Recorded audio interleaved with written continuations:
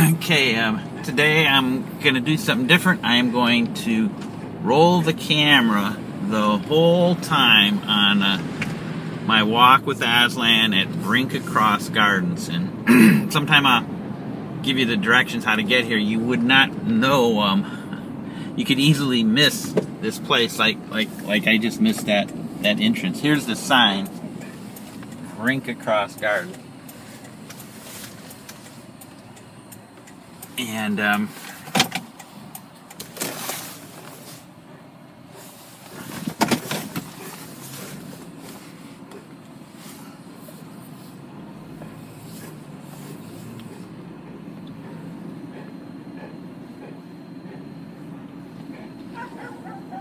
there's a dog that lives next door here, and he's been here most of the time.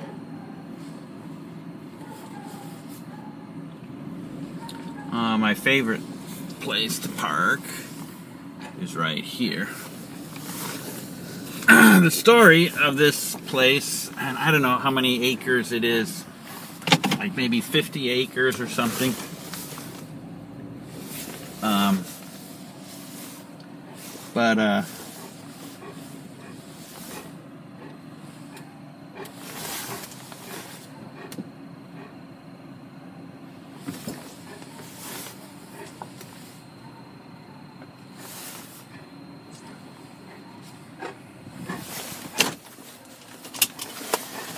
Let's see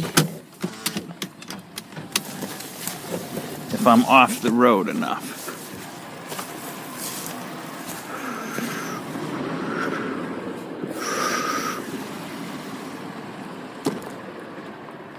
Aslan. There we go. You can see him. He's wondering what the heck's going on.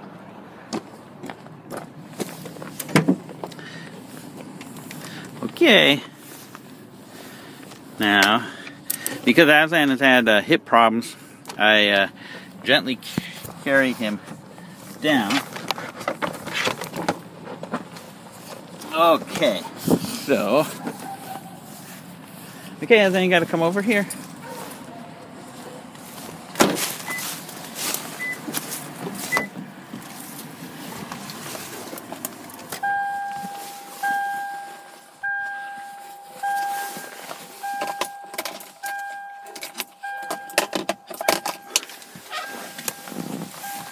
Okay, gotta put my hat on. It's about 19 degrees. Wait, Aslan. Wait.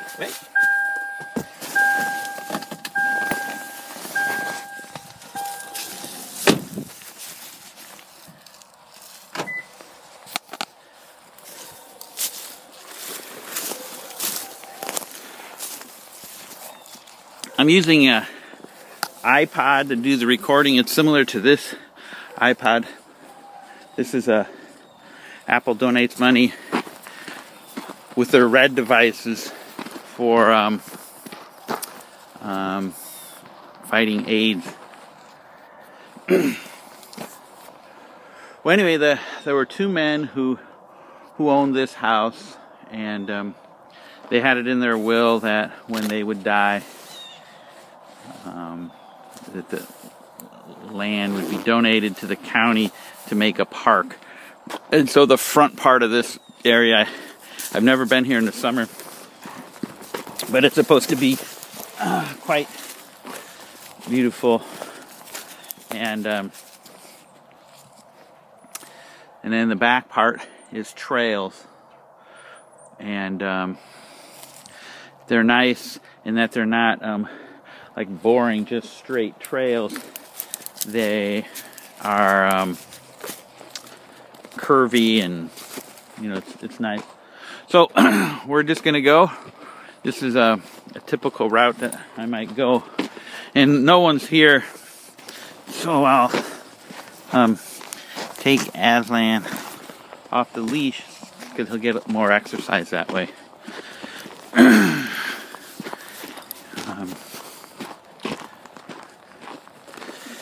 So when I go to these, I love walking. It's it's a very good exercise for you, and it stimulates your brain and makes you think. And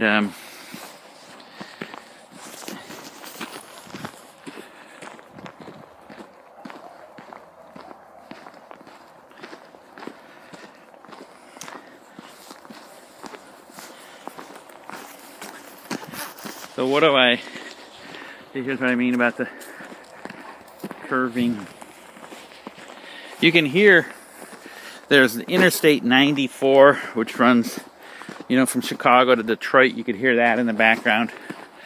And then there is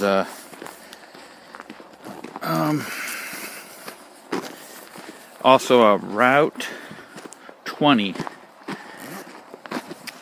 which in part of the thing you can see it.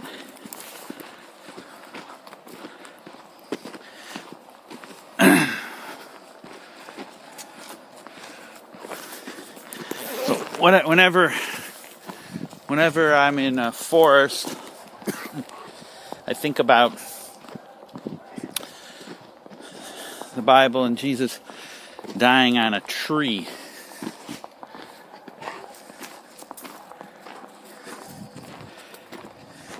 And in the time of the Roman Empire, there were a lot of crucifixions, and many of them were done on just a tree without a cross beam. They were just the person's hands were overlapped, put above their head, and that's where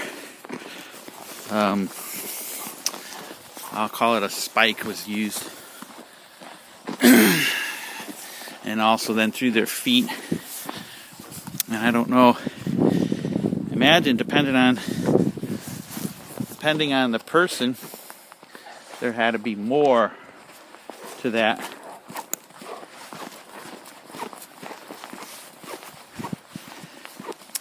So Aslan loves sniffing.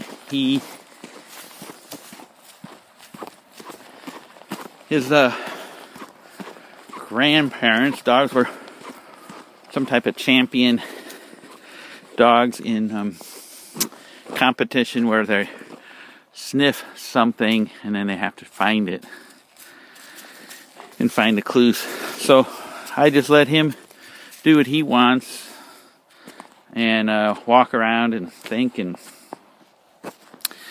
Aslan is going to be 10 years old in a couple months. On the first day of spring, it was when he was born, the 21st. What I love about snow is it's an acoustic dampener. It makes things, the sound are absorbed more.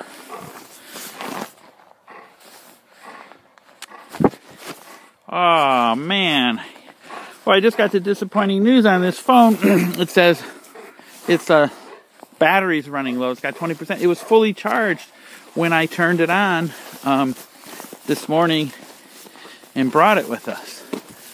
So the cold is getting to the battery. So lesson learned is that you need a little bit of a heat to keep the battery in better condition. But the battery read, you know, it was fully charged. I mean, I'm only recorded a whopping 9 minutes here. But at least, anyway, it's going to go dead, I'm sure. But at least you'll see what this place is like. Brincka Cross Garden, now a county park. So anyway, back to the snow. I love the snow that it absorbs sounds, makes it quieter. Of course, especially when it's snowing, but even after, when there's lots of snow, it's incredible the dampening. So there's some spots here where there's been some water sort of flowing through here. So they try to put these things to prevent some erosion. These little bags that are filled with something like dirt, sand.